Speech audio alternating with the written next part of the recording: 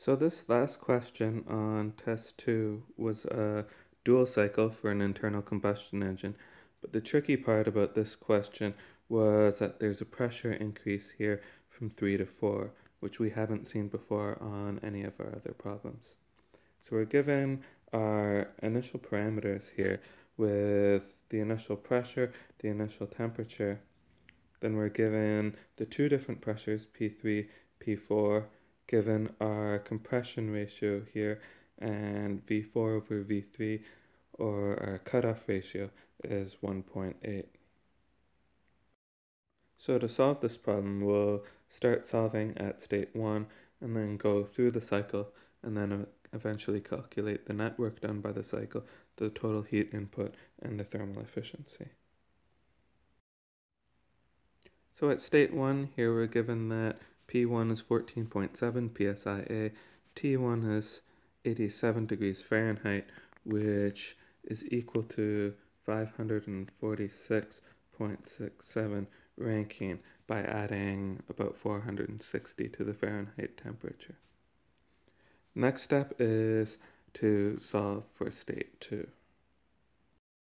So to solve for state 2, we know the process is isentropic compression. So then we can use these isentropic formulas here, which you are familiar with, and we'll just plug in those numbers here. Put in our 546.67 R. We know our compression ratio is 10.3. K for air is 1.4, so K minus 1 is 0.4. We punch this into our calculators and we get a temperature of 1389.5 Rankine. Now I'm also going to find the volume at state 2, and to do that I will use the ideal gas law. We'll start off by knowing that V2 is equal to V1 divided by 10.3, and then saying 1 over 10.3 is equal to RT1 over P1, and we know the values for T1 and P1 already. So I've put the numbers into this expression here, and if we look at our units, psi and psi cross each other off, and we have Rankine and Rankine cross each other off, so we're left with the units cubic feet per pound mass. And when we put the numbers into our calculator, we end up calculating that it is 1.337 cubic feet per pound mass of air. So to solve for the temperature at state 3 now, we use the ideal gas law formula here. We are given the pressure at state 3 is 400 psi. The volume is the same as the volume at state 2. That's 1.337 feet cubed per pound mass. And we divide that by R, which is 0.3704 psia feet cubed per pound mass Rankine. So we look at our units. The units cancel each other out here, here, here, here, and we're just left with Rankine. So our temperature at state 3 is 1443.8 R. State 4 will solve in a similar manner using the ideal gas law here.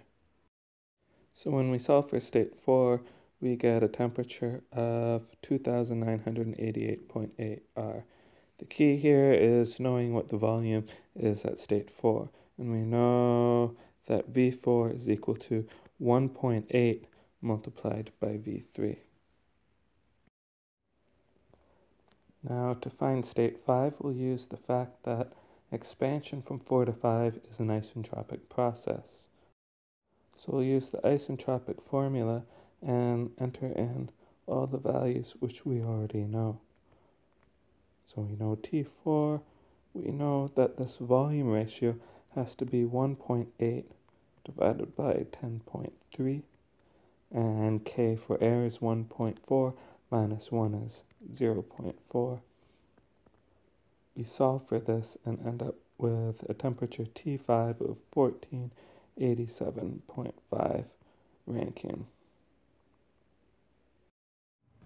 Now to finish solving this problem, we need to go through each process and calculate what the heat transfer is in each process and the work being done in each process.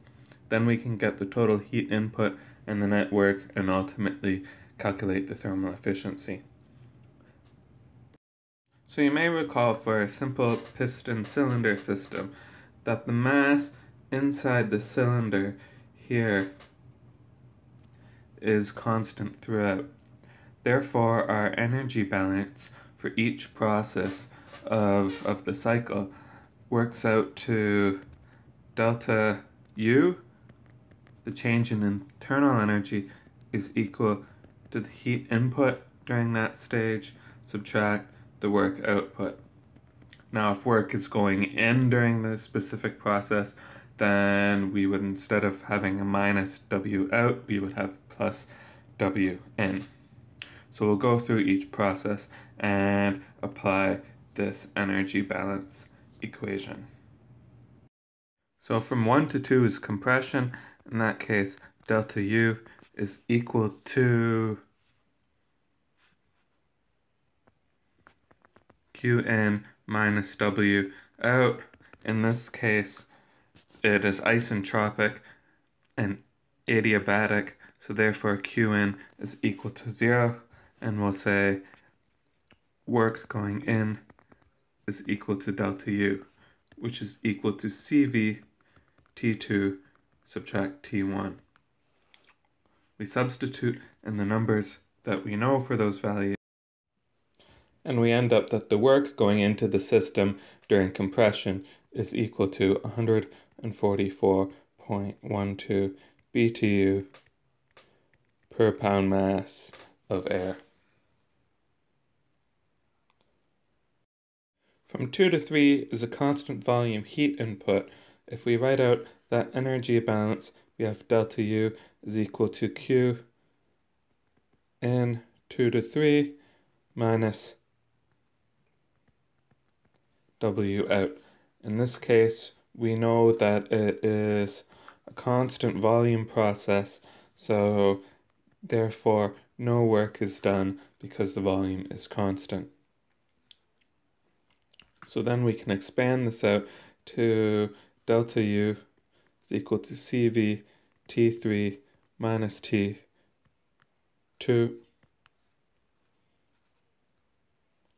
is equal to Q2 to 3.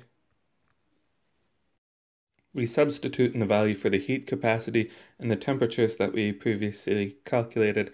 We have the heat input during this process is then equal to 9.29 BTUs per pound mass. From 3 to 4, we have an expansion process with increasing pressure. If we write out our energy balance here, we have delta U is equal to Qn minus work out. All these three terms are non-zero, so we need to find the value for all three terms. First, let's start with finding the value for this W out. We know that the work from 3 to 4 is equal to the integral from V3 to V4, the pressure with respect to volume. Or, in other words, if we draw out a diagram here with the process from 3 to 4, which we know is a linear process, we can say that the area under this curve here is equal to that work from 3 to 4. So we know the value at point 3, we have 400 psi, and at point 4, we have 460, 460 psi, we know we have V3 and V4 is equal to 1.8 V3. That makes solving this integral much easier because we're just finding the area inside a trapezoid. So W from 3 to 4 is equal to the midpoint, 400 plus 460 divided by 2 multiplied by 1.8 V3 minus V3. So we have 430 psi, 0.8, and V3, which was equal to 1.337 feet cubed per pound mass. So the work from 3 to 4 is 85.11 BTU per pound mass. So if we go back to this energy balance equation, we can rewrite it so we can find the Q in. Q from 3 to 4 is equal to delta U plus W out, which is equal to CV T4 minus T3 plus 85.11 BTU per pound mass.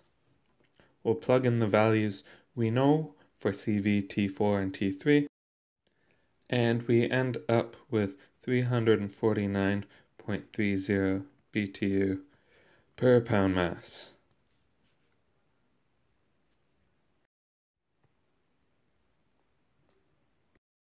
Finally, from 4 to 5 is expansion, reversible adiabatic, or in other words, isentropic expansion. Therefore, if we write out our energy balance, delta U is Q in minus W out.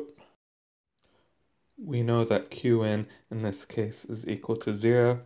So in this case, we have delta U is CV T5 minus T4 is equal to minus W out, or W out is equal to CV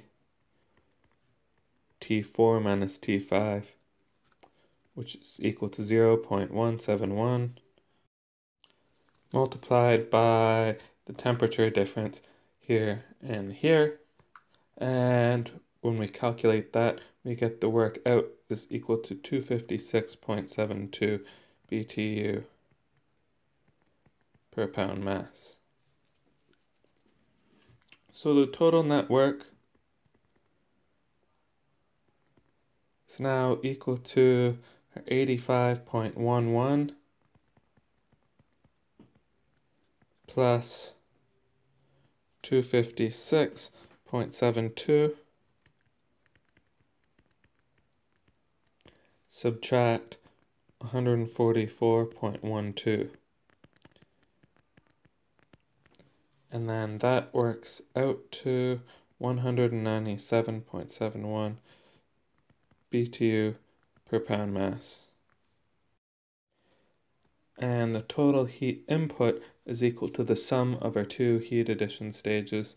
That's 349.30 BTU per pound mass plus 9.29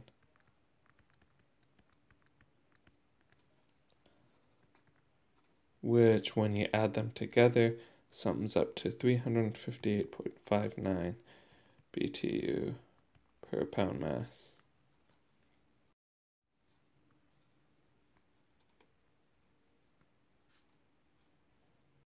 So now we go to calculate our thermal efficiency. We know that's the net work divided by the total heat input, so we can substitute in those values which we had just calculated. And 358.59 BTU per pound mass. So the thermal efficiency works out to 0.55 or 55% for the whole cycle.